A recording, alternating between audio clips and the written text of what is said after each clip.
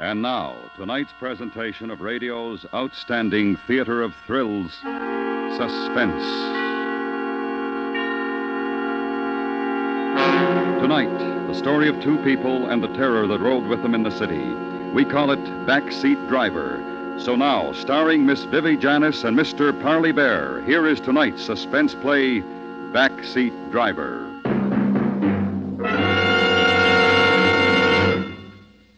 It can't happen to you. You read about stuff like that in the papers. Girls murdered and mutilated, drunks left dying in the gutter for the handful of change they had in their pockets, lonesome old men tortured because some hoodlum gets the idea they're misers with a pot of gold hidden under the floorboards of the shack.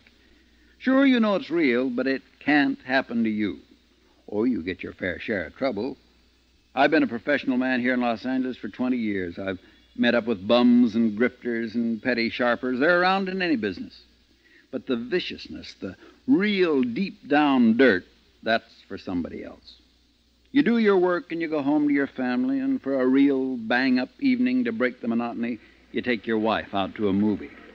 That's what I did that Saturday night. We'd driven all the way in from the San Fernando Valley to Beverly Hills for a picture Ellie specially wanted to see. Wasn't that a good movie, Joe? Mm-hmm.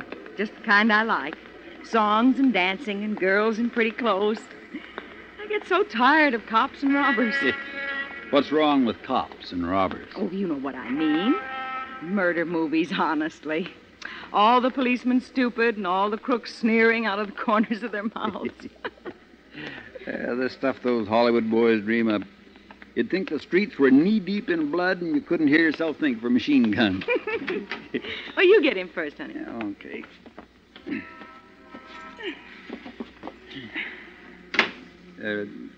I don't think your door's closed tight, honey. Oh.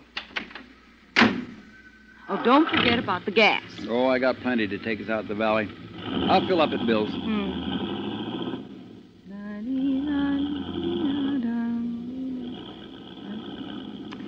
Remember how that song goes, Joe? What song? In the picture. You know, Two on the Moon. The one the boy sang to the girl. Oh, that one. Let's see. Oh, heck, I don't know. Well, we'll hear it again on the radio. How about turning it on? Set her at KNX. We ought to get some news in a few minutes. I'd like to hear whether they caught that fella. That murderer? Mm-hmm. They spotted him in L.A. this afternoon, but he got away. I know, you told us at supper. Makes you shiver. Oh, don't worry. He won't get away with it.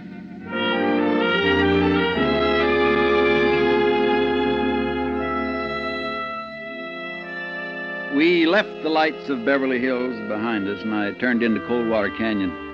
It's as quick a way as any to get us across the Hollywood Hills to the valley.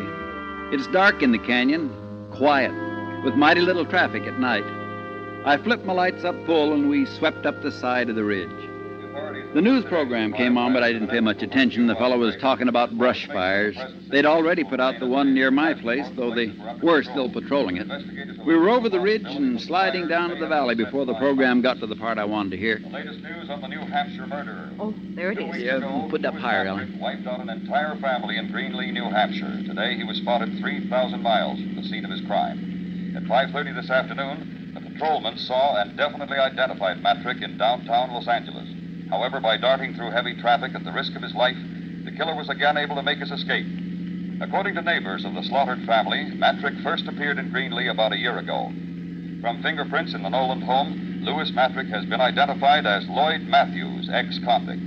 He is wanted for questioning in the robbery and murder of a New York storekeeper a year ago, a crime that netted the killer less than $20. Matrick, or Matthews, is 32 years old, height 5 feet 9 inches, weight 155 pounds. He has blue eyes, light brown hair, nose slanted to the left.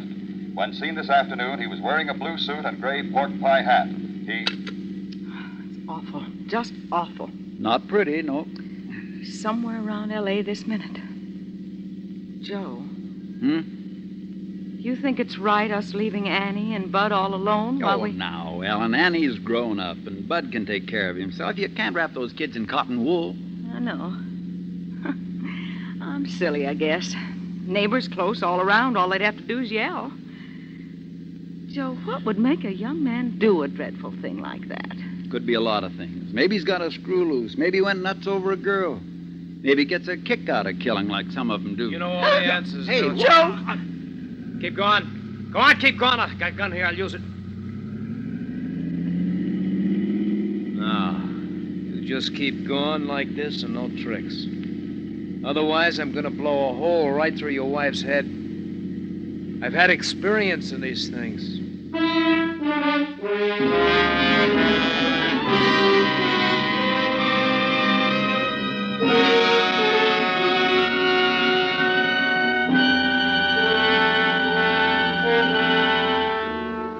You are listening to Backseat Driver, tonight's presentation in radio's outstanding theater of thrills, Suspense.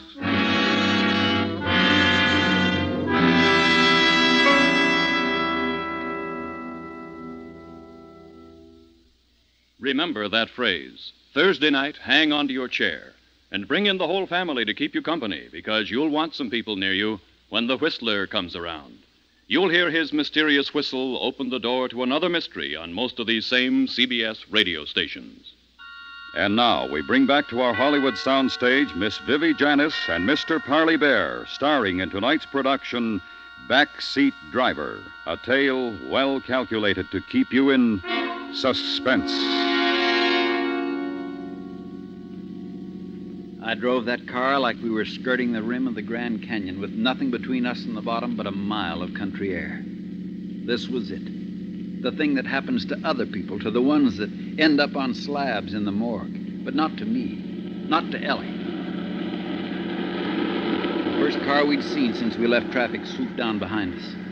It passed, but not before the headlights caught our passenger clean in my rear view mirror. He was hunched forward, sitting on the edge of the back seat so as he could keep the gun rammed into the nape of Ellie's neck. He had light brown hair, pale eyes, and a nose that slanted. His mouth twitched, jittery. As the car went by, his eyes caught mine in the mirror and flickered. Keep your eyes on the road. Sure. Lose your hat? Bright boy, huh? Like I said, you know all the answers. No, I didn't lose it. I stuffed it down a drain. Still wearing the blue suit, though. I figured it changed pretty quick now. Think yours will fit me? You can have the suit and the car. Just let us... Shut up. Let's see if you can both be bright enough to keep your trap shut.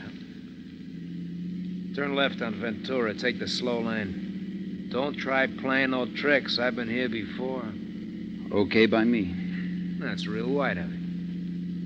Straight out to open country, Mac. Then I'll take the missus up on that offer, the suit and the car.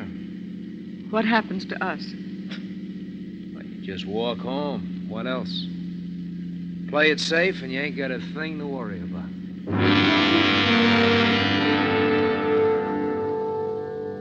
Nothing to worry about. Once we got out into open country, we didn't have a chance of walking away from that car. All a murderer can hope for is time. He doesn't leave witnesses around to get the law on his tail 1 second sooner than necessary. All I could do was stall and pray and make what feeble gestures I could at Lady Luck. The thing that came into my mind was so risky it brought my hair up on end, but there was a chance, provided that trigger finger didn't start jerking. In the bright lights of the boulevard, I didn't think he'd notice, but a traffic officer would.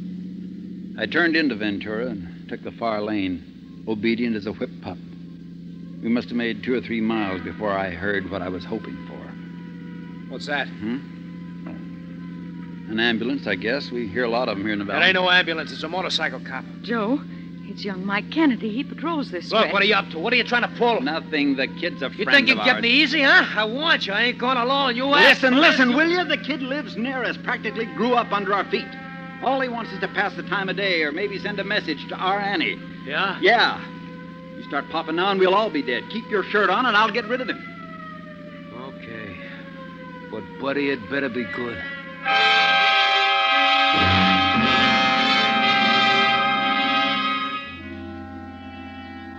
I pulled over to the curb and Mike came up alongside. He sat balancing the bike between his knees and the grin on his face was a mile wide. It had worked. At least we were still alive, and Mike wasn't 2 feet away. But where'd we go from here? I had to think, but my brain was wet wool and my tongue stuck to the roof of my mouth. Good evening, sir. Well, what do you know if it isn't Uncle Joe? Something funny, kid? Well, after all the times you've read us the riot act about observing the letter of the law. Oh, brother, wait till I tell Annie. What's the matter with you, Mike? I didn't notice anything wrong. Hi, Aunt Ellie. Oh, nothing much the matter. Just Uncle Joe here proceeding sedately out the boulevard with his headlights up full. Headlights? My golly, that's right. I must have forgotten to dim them. Now, we oughtn't to forget these things. Someday a big bad cop might come along and haul you off to the station. Oh, hello. This is our new neighbor, Mike. Mr. Anderson. All right. Oh, glad to meet you, sir. Oh, I didn't know there were any vacancies out our way. Well, there weren't until recently. Mr. Anderson has taken the Charles place. The Charles place? You kidding? No.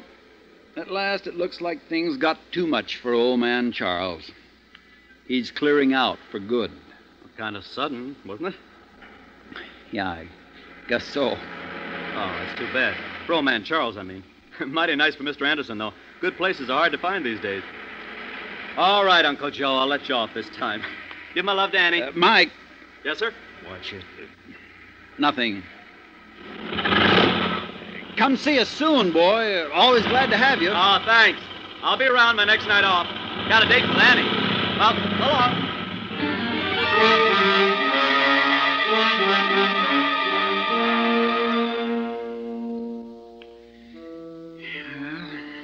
That was that. Mike turned his bike and headed back down the boulevard. The chance had come and gone, but it felt to me like half my mind went off of that boy yelling at him. Must have been half a minute before I could pull myself together and ease back into traffic.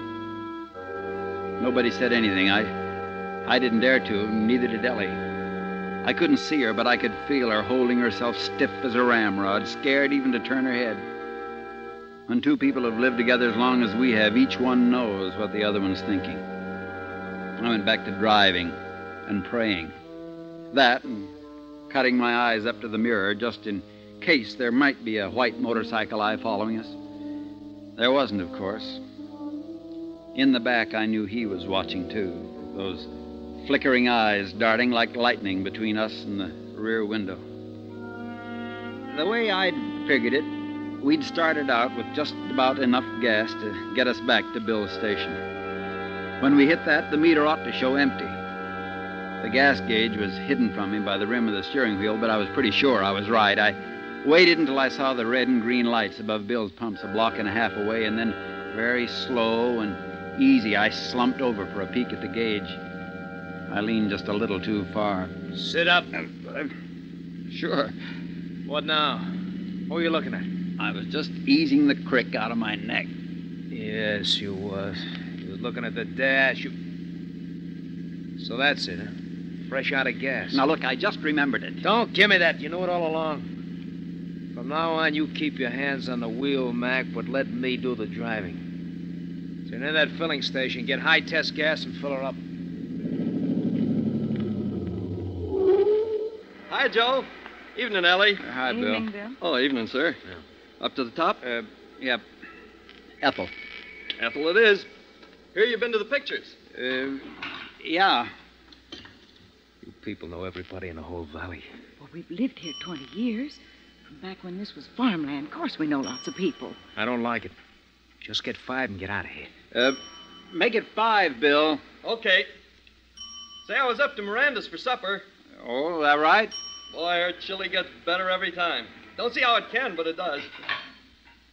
She's saving some for you, you know. Said you'd be around after the show. Oh, my. I saw Miranda this afternoon, told her we'd be by for sure, Joe. Well, that'll be $1.50 on the nose. $1.50. Here, thanks, Bill. Well, same to you.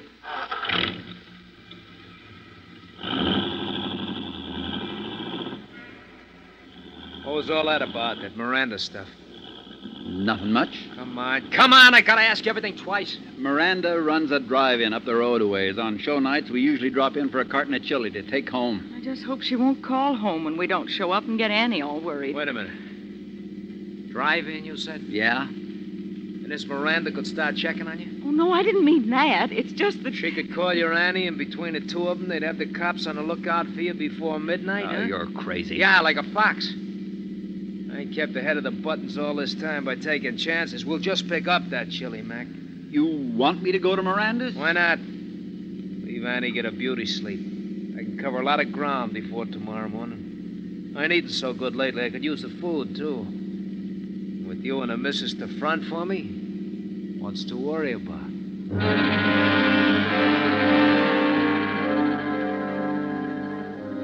He was right about that. I went back to driving and praying. Miranda's place is one of those goldfish bowls, mostly glass, with light pouring out across the space marked for outside service. She saw us pulling up, grabbed a quart carton off the back shelf, and hustled to the door. Here you are, Ellie. I was just saying to Betsy, better fix up that chili, Betsy. It's about time Ellie and Joe was showing up, figuring the distance from Beverly Hills. Oh, who's that in the back seat? I don't seem to recollect your face, young man. Though anybody will tell you, I never forget a face. Well, this is Mr. Anderson, Miranda. He just came out from the east. Oh, is that a fact? Say, Joe, you planning to go straight up Ventura home? Why, sure. Well, don't you do it. Go the back way, even if it does take longer. Of course, that brush fire between here and your place is out, but there are still 50, 60 men patrolling it. What's that? But that ain't nothing to what's going on further out the valley. That new fire's clean out of control, licking up hundreds of acres. They've been sending truckloads of firefighters past here all evening. Road's blocked for miles, they tell me. The road is blocked? For miles, they tell me. All them poor ranchers losing their homes. Being from the east, mister, you wouldn't understand, but brush fires is awful things once they get out of control. Yeah, thanks. Joe, suppose we start moving, huh? Let's take the back way to your house. To our house? What say? You staying with Ellie and Joe? Yeah, until I can get into my own place. What are we waiting for, Joe? Good night, Miranda. Good night. Well, goodbye. Be sure you come see me, Mr. Anderson. I'll be looking for you.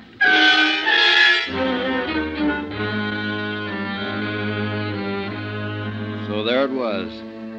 We weren't going to the country. We weren't going to be left to rot at the foot of a cliff or buried deep in brush. No, we were going home. Home to the kids. And taking a murderer with us. I still couldn't see Ellie, but I could feel her tensing up, tight as a pulled drawstring. Mr. Matrick, you didn't mean what you said, did you, about coming home with us? You know a better place I can hide out until the road's open? Well, it wouldn't be safe. We've got neighbors close all around if somebody'd see you. Nobody's gonna see me. Nobody better. Joe, couldn't we go round the fire?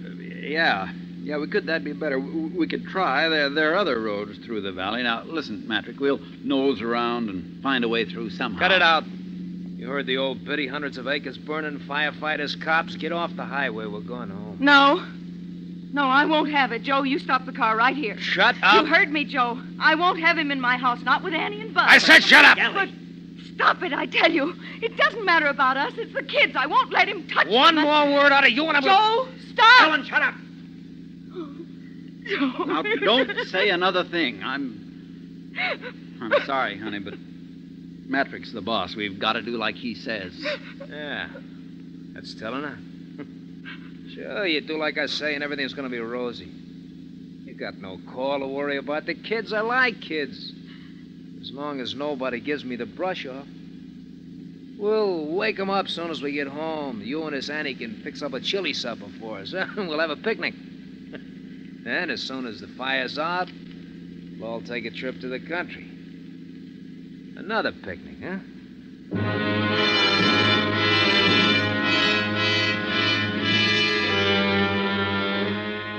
It took a long time, but it had to come to an end. I saw the bulk of the house looming up. There was light sneaking around the edges of the blinds up in Annie's room. She wasn't asleep after all. She'd been sitting up in bed, maybe plastering red stuff on her fingers and dreaming about the date with Mike. Bud's room was dark. He'd be wrapped in covers like a cocoon and dreaming... whatever boys dream, I couldn't remember.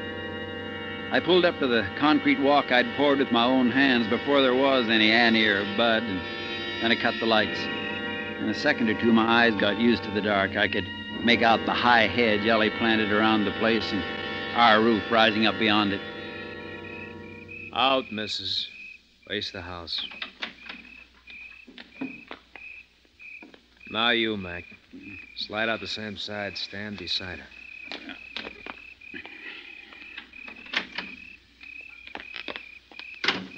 All right. Walk to the door. Slow, no funny business. I'm right behind you. Look out! I'll kill you! Hold it, boys! It's okay, Mike. I got it. You all right, Uncle Joe? And Ellie? Ellie, you all right? All right, indeed.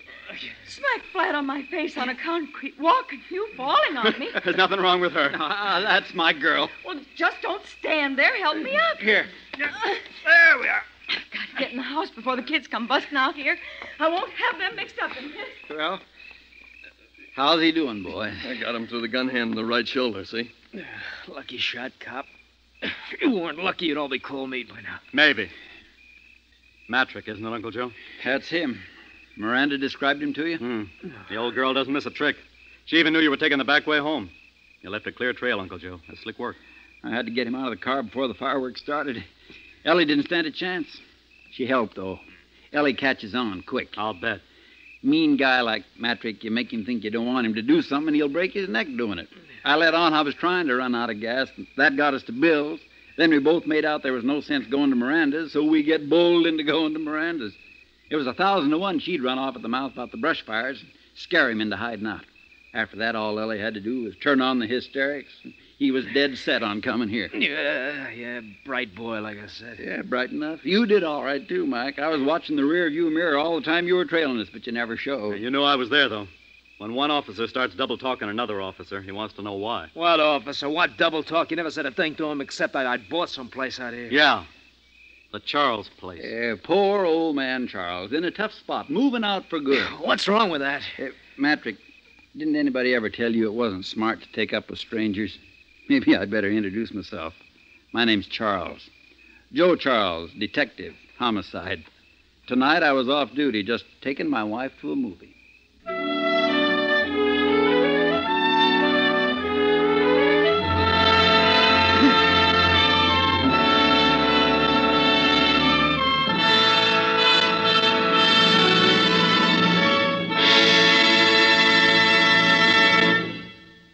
Suspense, in which Mr. Parley Bear and Miss Vivi Janis starred in tonight's presentation of Backseat Driver. Next week, the story of twin identities in crime. It is based upon fact. We call it The Greatest Thief in the World.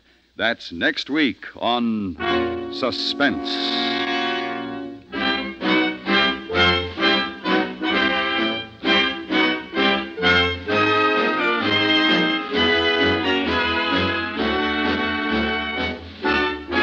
Suspense is produced and directed by Anthony Ellis. Tonight's script was written by Miss Sally Thorson. The music was composed by Rennie Garrigan and conducted by Wilbur Hatch. Featured in the cast were Larry Thor, Tony Barrett, Jack Edwards, Joe Cranston, and Helen Cleve.